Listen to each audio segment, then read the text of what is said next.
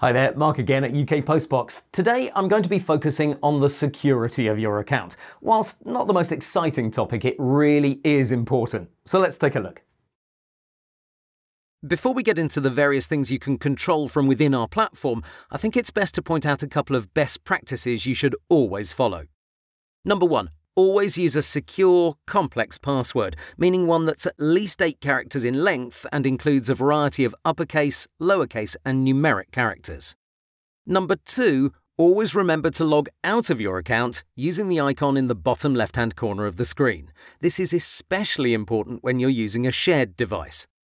If you ever forget your password, then click the link for Forgot Your Password and you'll be prompted to enter your email address. We'll then send you an email for you to reset it. Right, mini lecture over, let's get into what else you can do to protect your account. By going to Settings and then Security, you'll be able to get the key information and preferences relating to your account's security. First of all, we show you when you last logged in and the IP address that was from. This is just as a quick check to see if you recognize the timestamp of the last login. Next, in the Security Settings screen, you'll see the buttons for Manage Your App Devices and Manage Two-Factor Authentication. Two-factor authentication is a security feature that helps best protect your UK Postbox account. As the name suggests, it has 2 steps.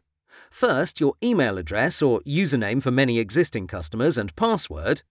Second, the verification of new devices by email or the mobile app. Once two-factor authentication is set up on your account, all new devices that attempt to access your account will first have to be verified through the mobile app or by email. Once verified and assuming you've clicked Remember this device, it will become trusted, and you'll then be able to log in with your email address or username for many existing customers and your password.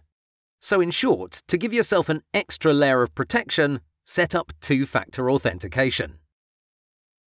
Next, you see our security checklist.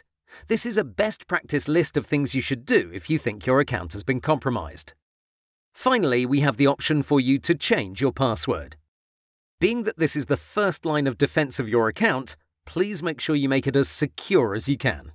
Remember, we're here to help, and if you ever suspect there to be a security issue with your account, you can contact us for support. Thanks for joining me today. See you again soon.